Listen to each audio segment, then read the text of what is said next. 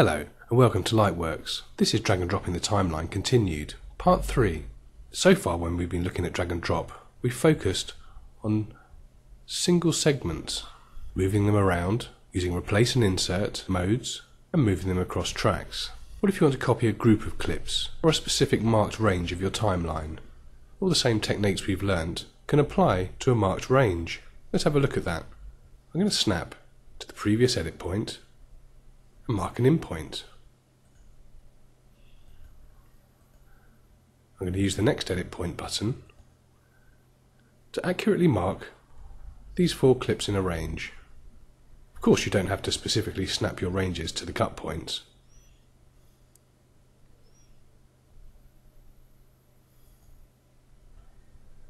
Click in the center of any of the clips in the marked group. Click, hold, drag left and right.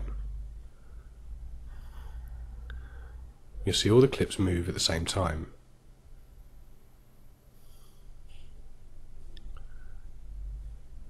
My default mode is replace.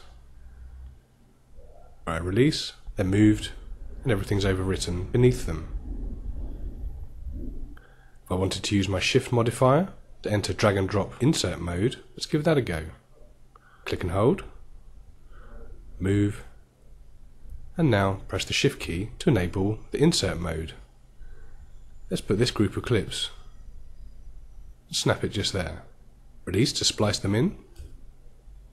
Now we've left a gap where the media has been lifted from, and the 4 shots have been spliced in here.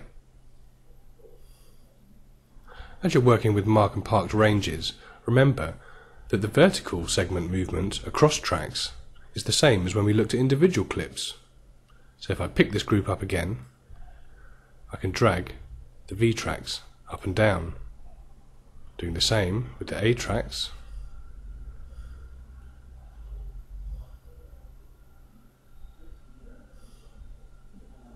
Do be careful as you move these segments vertically.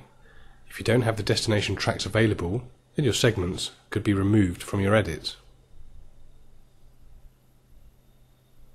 If I release here, I've moved the audio from this out of the edit. Let's do a copy and insert of the marked region. First click Control, click in the middle of a segment in the marked range, and start to move. You can now release the Control key and concentrate on the drag and drop mode. I press the Shift key now, change the cursor head to Insert, and let's drop this in and just splice it straight after itself. And there's the duplicate of this. And of course, don't forget, using the marked range and the copy is how you can make duplicate sub-edits of sections. Let's say we wanted a duplicate of this range to work out some other ideas. Press Control, click drag, drop it into the bin, and now we've got our edit section ready to try something else from our master. We hope that's helpful. Thanks for watching.